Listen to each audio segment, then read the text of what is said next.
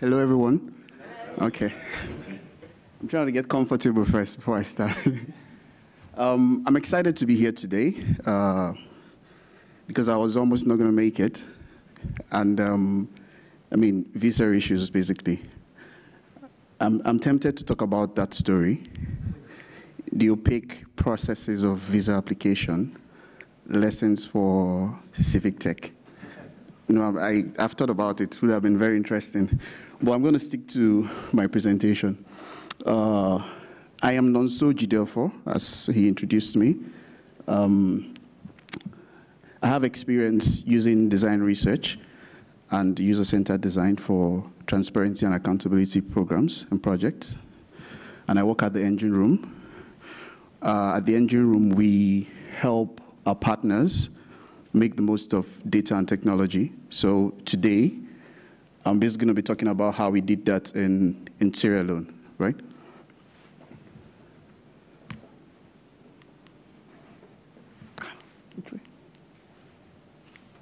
Okay.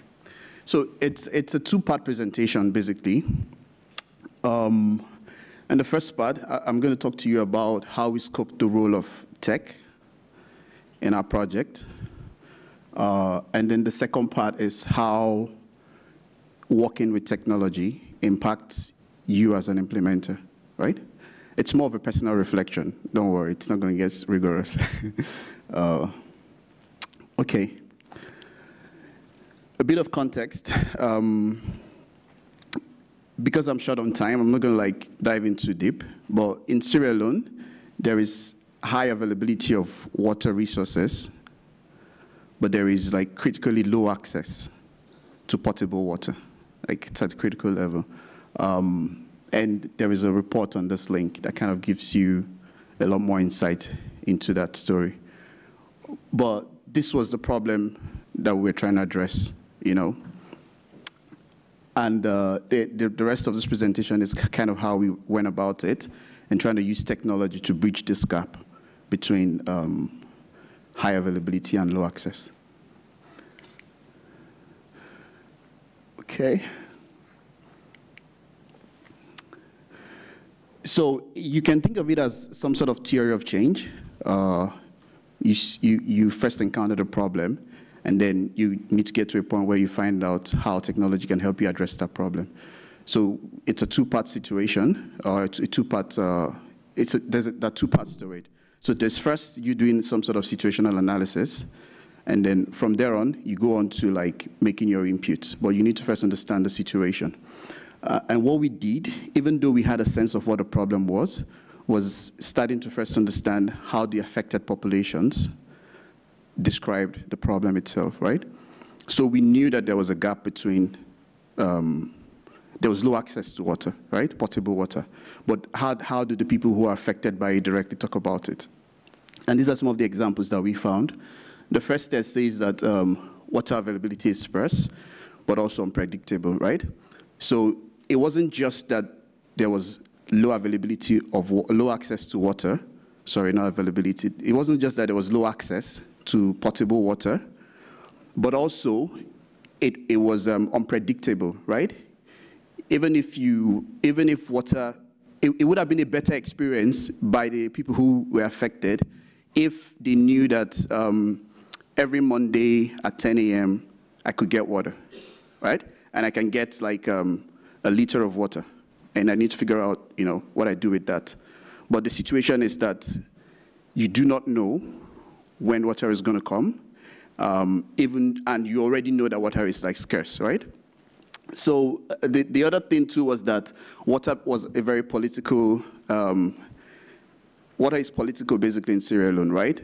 Because the politicians kind of push that forward as a potential fix that they would bring if they are elected. And then the people the population also think of it as a point of demand, something that they can ask of the government, or people who are who have high political interest, so they tend to ask for it. There was also just difficulty connecting quality to what you pay, right? You think by default, because I get to pay for water, it should be clean water, but it wasn't a given. And then there was the disconnect between the service delivery guys and the affected population. So these are like key examples of how the people in the context were describing the problem, different from how we understood it. And this was kind of critical for us to get to before we started talking about how to include technology. The next thing that we did was to figure out, given those problems, how is the affected population trying to address it, right? So they already had their own ways of like dealing with these issues. They weren't like sitting and folding their arms. So specific to the one around availability and low access, low access as well as unpredictability, they had things like having the phone number of like the tap manager, or like people like setting alarm clocks to be able to wake up at 2 a.m. and check like if the water, was running and stuff like that. I'm not going to go through the rest. But these were like two first critical steps that we took before we got to the third question, which is what incremental improvement can be made to tackle the problem, right? We weren't going to try and address the problem starting too far from how the people in the context were already trying to address it. That was kind of one decision that we made. The second decision was also thinking about our resource, right? And sometimes when you think about resource, it's not only things like financial, but it's also like the technological capabilities of maybe your team and the affected population, right? So those were like resource considerations that we made in trying to get to what tech could do.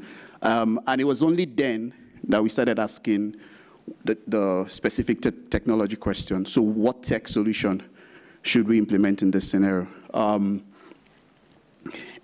Yeah, I mean, this is kind of embedded in our design research process.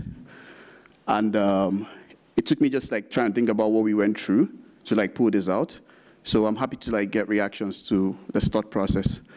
All right, so but I think the other specific thing that we made sure when we got to saying, okay, what can tech do? We were also thinking that we should make sure it doesn't distort the meaning of the problem to the affected population. So that at the point where you start introducing technology, you are first not introducing a new kind of problem. You need to make sure of that. And also, we also wanted to think about like, what was going to be the cost of introducing technology at this point in time. All right. So sometimes we dream of this tech outcome, but yeah, maybe this is something we just get, right? Tables and chairs are also technology at some point in human history. All right. So the second part of this presentation is about the impact of technology, and specifically on implementers. So I imagine that this room is filled with like, very smart implementers of civic tech or technology in general. So, okay. In getting into the impact of tech, there's some sort of like backstory to it. Before we partnered with Code for Sierra Leone, who is a partner we were working with on this project, they had already taken on this problem. They had made efforts to address this problem, and they had gone about it with one specific approach. They did a hackathon, right? And this impact story is my personal reflection on the trade-offs, in the first approach that was seeking to addressing this problem, and the second approach, so like a hackathon and a design research process. And it's good for you to note that this isn't a comparison. Yeah, it isn't a comparison, but it's more of like the trade-offs, because it's they are two very different things, right? It's like apples and oranges. I think because we do not compare apples and oranges doesn't mean we cannot talk about both of them at the same time, right? Okay. So if the process above kind of depicts how you get to tech development, you would see that design research is a very limited part of that process, right? and it's something that's going to, consume your time a lot. It's like painstaking time invested in trying to get to design research, and it only gets you through one part of the process to involving technology in your project. But the hackathon is more of a compressed process of the first three, stages of this entire process. It kind of brings it all together and very quickly. And there's a potential also that with the hackathon, you might have included some amount of research, before you went into other stages like the design and development steps in the hackathon. But there are chances that it may not have been design research. Maybe other kinds of research is, how you got to that. But yeah, this kind of overlap may be good for you to have a sense of. The other thing I want to talk about in the reflections were the trade-offs, right? So the experience was one in such that it felt like if you were going for deeper evidence, then you'll be confronted with less time, right? In a hackathon situation, you might not have the time to generate as much deep evidence as you need. But also, if you turned to design research, there might be so little time for you to, do it in a very rigorous way that kind of helps inform your project. So these were some of the trade-offs. The second trade-off there is one of these approaches kind of helped us achieve greater functionality. So there were a lot more things we could do with technology through the hackathon process.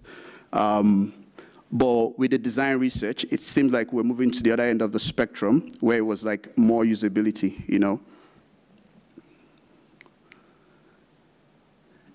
This is kind of a cool one for me. It did feel like one of these approaches kind of helps you get stakeholders buy-in because of the kind of outcomes or the things you kind of create out of it. So the hackathon process can very quickly get you a lot of stakeholders to get bought into your process. It is something that is easy to picture, and people can quickly get carried along on it. But if you move to the other end of this my imaginary spectrum where there is design research, you probably will be achieving more of stakeholders co-creation, right? And that's a very tough thing to do, I mean, co-creation is some sort of developing alongside with everyone, being able to pull them along. It's not that easy a process. Yeah, okay. So the hackathon was also good for stimulating the ecosystem because you could bring together multiple types of actors who are thinking about the same problem. They weren't all, in all cases, they were not all technologists. So they were just people who are interested in policy, people who are who are researchers, academics, right? Or who have experienced this problem and have ideas on how it can be resolved, right? So the hackathon puts you in a situation where you're stimulating the ecosystem very quickly, because you bring all these actors together, they get an opportunity to interact. But with the design research process, you're more just focusing on studying the ecosystem. And there might not be a lot of stimulation done to that ecosystem. The last piece of reflection from having done these two approaches is what I kind of refer to as the implementer's journey. Let me take a breath. So if this graph kind of represents how complexity changes over time, the line on it will be you moving from a very undiagnosed problem towards making impact, right? So undiagnosed in the sense that you don't understand the problem. And then as your understanding of the problem increases and your ability to address it, you start, moving down towards impact. And then this is the time axis for you. And if you if you think of the beginning of the line as where you kind of insert your research, and in my case, design research, it's like, and it doesn't like start at the tip of the axis, because there might have been some, you know, initial understanding of the situation, but you're not so clear, and you begin to execute your design research process, and you gradually, like, you know, you descend in complexity, and you get to a point where you can finally say, you know what, I can start building something, and you initiate, you know, your prototyping, you know, game, and that begins to happen. And finally, at some point, you feel like, I have a good prototype. And you say, okay, let's start implementing the project. So we didn't just like kick off right away, say we're implementing the specific project or the idea, but we kind of went through that part. And then finally, like, post the prototyping and implementation, you get to where you are now doing the tech design.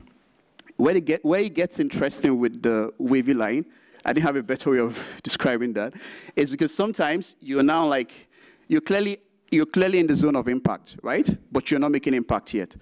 So sometimes you feel like you got it right, and you get like user feedback, you know, results, you do your M&E, I don't know how to do that very well, and then you kind of, it drops again, you feel like, oh, I need to iterate, and you continue down that spiral till you get to some point in time where you are able to make impact. But it doesn't just happen immediately. All right, so here's my take on this. It is that when we think about technology in the way that we are naturally drawn to because of the prowess and the power of the solutions that we have, are able to create, we take the risk of undermining our critical thinking capabilities or our problem-solving skills, right? So we need to be careful about that. So where then should you begin to think about technology in your project? I can tell you when not to, but I might not be able to tell you when to, right? You should be able to use your personal discretion as to when to. But when not to, I strongly think it's when the problem is too complex or when the solution is too complex. Those are two times where you should not be thinking of involving technology. All right, thank you very much. That's the end of my presentation.